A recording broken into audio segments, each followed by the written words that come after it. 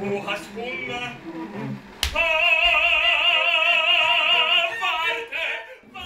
The workshop was how to make youth musical theatre, and the question is there a difference between theatre for adults and a theatre for youth? And I don't think so, actually. The only thing is, for youth you have to be clearer and sometimes a bit quicker. And then the next one can be in line with the middle of the instrument. Perfect. And then the next one in line with the end of the instrument. So maybe you do the do and the mi. Okay. So this one, and then let it move up your body. So it starts off in the So with this project, Little Nemo and the Ice Cream Witch, we targeted 6-year-olds, and I thought, what would 6-year-old Heather, what would the 6-year-old me like to watch and like to hear with the story?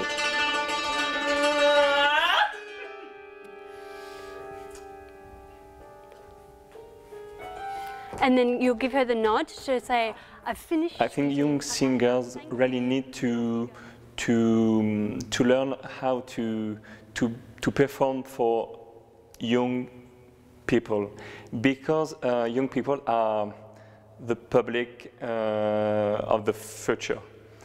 Les noirs que tu joues, c'est quoi? Ah, ok. Si, la, la, re,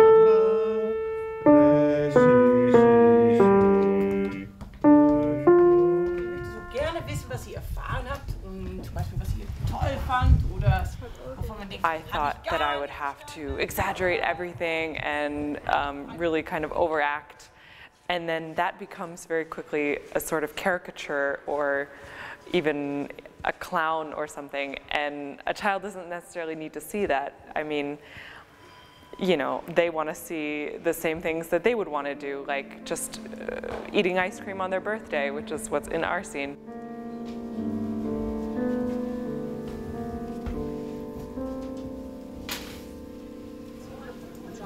Children are a very, very good audience because they don't have any preconceptions. I think that's the thing that fascinates most people that are doing children's theatre, is that they don't come into the theatre with a set of expectations like adults. The adults expect it has to be like this or it has to be like this. The children don't expect anything.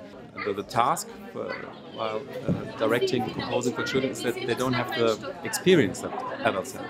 So everything that happens has to be explained itself in the moment it happens.